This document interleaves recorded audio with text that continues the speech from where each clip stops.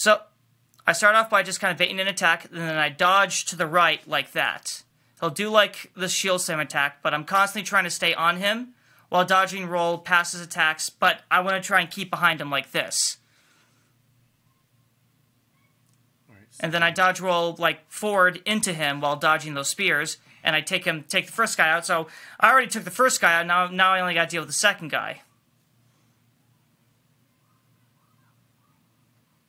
Just kind of seeing, yep, so I'm going to wait to bait out the fire attack, and I'm just kind of playing with my sword there. See how I dodge into his attacks like that? How I dodge roll into them?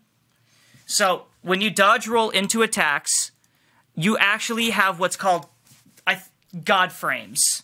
God frames are essentially, it's the brief periods of the dodge roll where you can't be hit by attacks. So even though it looks like the attack should physically hit you, you're like effectively dodging through it or underneath it. All right. Okay. Then I'll try that next time.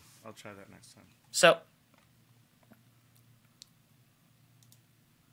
just kind of see how. Yep. So I bait the first attack, but you see how I'm always trying to keep like a mid distance. How I'm like not really that far away from him because you're playing a melee character.